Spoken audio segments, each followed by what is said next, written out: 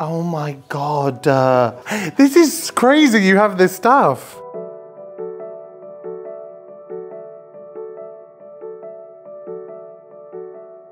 Hello.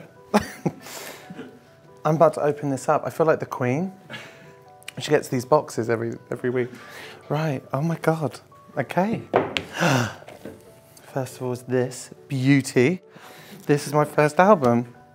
Always find it very weird to see this and to hold it, still to this day. But I mean, do you know what? As an album, I can't believe I was 21 when I did it, you know? And it's quite funny because at the time I thought I thought I'd experienced a lot of things when it came to love and life, but I had no idea at all. I like sitting down and Look Mum No Hands while you... How did you know that? While you wrote it. How did you know that? That's mad.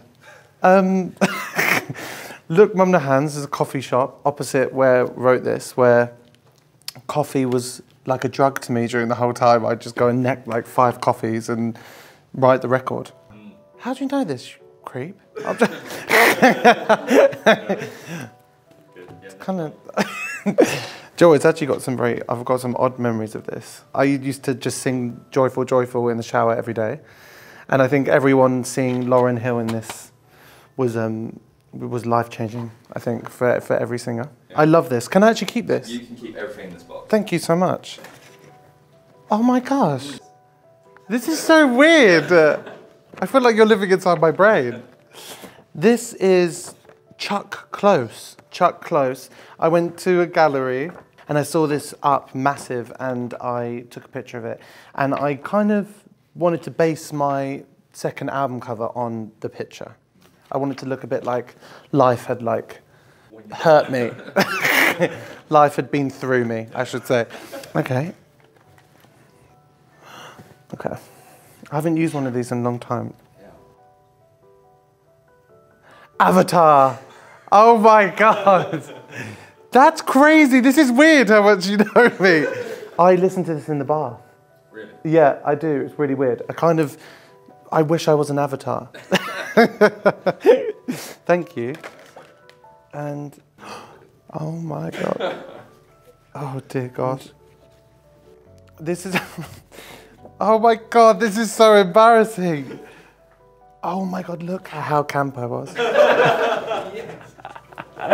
Oh my gosh, I was the campest child. These pictures are from, I used to do musical theatre as a kid. The British Youth Music Theatre. Yes, yeah, my school enrolled me into it one year.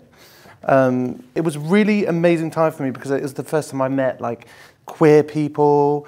I just met people who were like-minded, who just liked singing and dancing and stuff. So it was a very gay old time.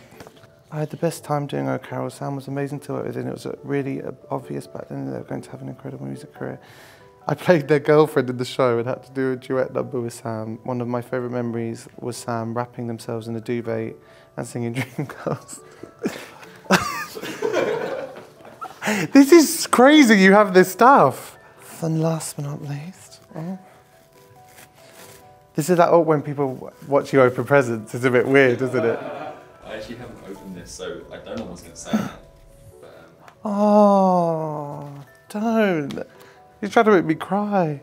This is my singing teacher. My first ever singing teacher, who I still am in contact with now. Oh, I won't read this. Because I probably will cry. So this is Joanna Eden.